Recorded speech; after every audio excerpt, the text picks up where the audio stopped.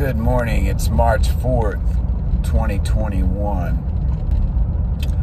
I'm on my way pulling my daughter's beautiful birdhouse for coffee and baked goods. We live in Pilot Mountain, King, Northern Winston. She has an Instagram page called The Songbird House and Facebook page called The Songbird House. She does custom orders. She does baking and things like that for folks, cupcakes, birthday cakes, things like that. She's very talented, very artistic, and her stuff is just real good. I just want to talk about what I've been seeing as I look at the the social media. And what I'm seeing is both sides of where we're at today. If you're on the side of the progressive, you're dug in. You think you're right. You think that taking down conservative voices is your method of warfare to silence your critics. You think that you're saving people by doing that, but what are you really doing? So those folks think that hurting your feelings is like murder. That offending somebody by saying plantation, which is what happened to the Creighton coach, got in huge trouble after they lost a critical game against a team they should have beaten. He said, we got to stick together. We all got to stay on the plantation. And he got scoriated for that. So what they're trying to save us from is hurt feelings. And it's just impossible. You're never going to live this life and not have your feelings hurt. You're going to have disappointment. You're going to have people say things in a certain way that make you feel bad. A teacher, a coach.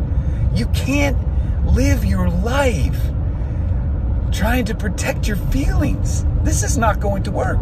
That makes us so soft as a nation. So they're dug in thinking that hurt feelings is murder. We on the other side, or people that want to go back to common sense, we're dug in because we ain't going there.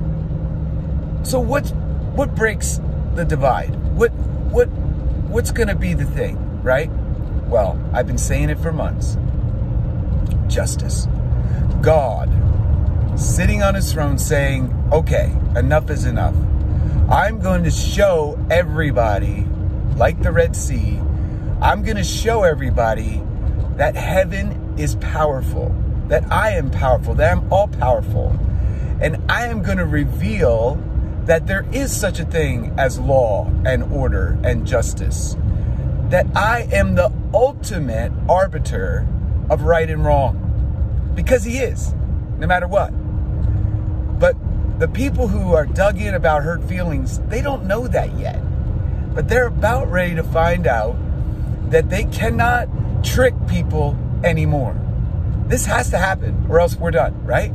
So we're in a place where only God can deliver us. Only God's power is going to work because he's the one that can turn a heart off so it doesn't work anymore.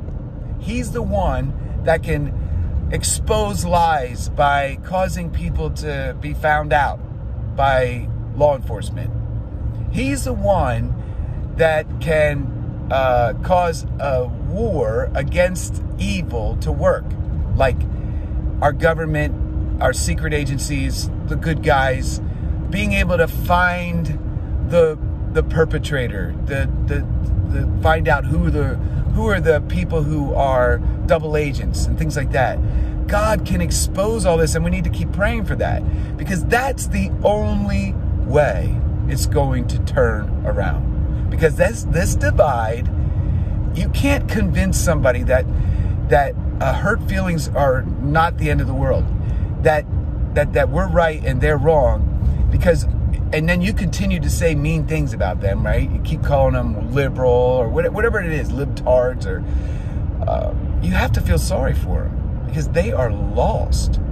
They are lost and they are stuck.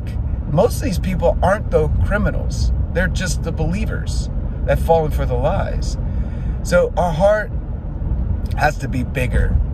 We have to expand the capacity of our heart to realize that when God shows up and he exposes all the criminality, all the evil, especially with the children, when they start to see this, they are going to flip the other way, these folks. And they're going to turn on those people that they trusted, just like their parents. Many of them come from broken homes.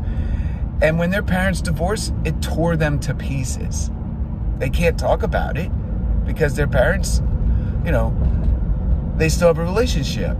They can't go up to their parents and say, you blew it, you pissed me off.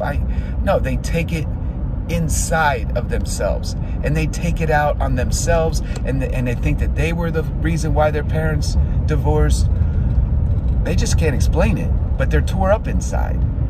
And now that they're going to find out that they've been lied to by so many people that they trust, they're going to turn on them, but they're also going to be angry at everything. And they're going to need people that are compassionate, loving leaders who are going to tell them to stop crying and put their big boy pants on and start living your life, not for the reasons that you thought, but for the right reasons. And they need to come to Christ. Christ is the only answer. Jesus is the way, the truth, and the life. It's the only way for them to heal, because he can do surgery on their heart. So today, realize that this divide is not going to change with rhetoric. This divide is not going to change when we post things about how stupid Dr. Fauci, evil he is. Yes, we know he's evil. He needs to be put away. He needs to go to jail or executed or whatever, because he's evil. And Joe Biden is fake and it's not the real one and all that. And that eventually will be exposed, because it is what it is. You can't hide that stuff forever. Know that it's going to be exposed. God is going to expose it, and God is going to fix it. That's it for today.